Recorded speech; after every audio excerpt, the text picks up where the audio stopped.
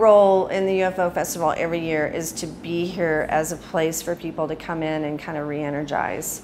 And that includes getting cold drinks, hot drinks, caffeine, food, and have a cold place to sit for a little while that's just not crazy and noisy.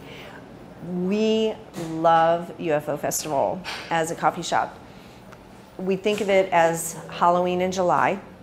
It brings in people from all over the world.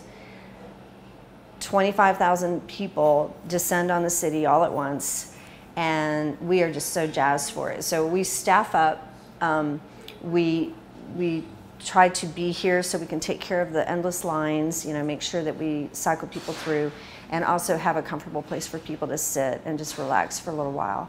And then also, you know, we try to have pop-up music during the day. This year I'm trying to get the symphony to have a trio maybe playing throughout the UFO Festival, so you can relax and enjoy some cool music.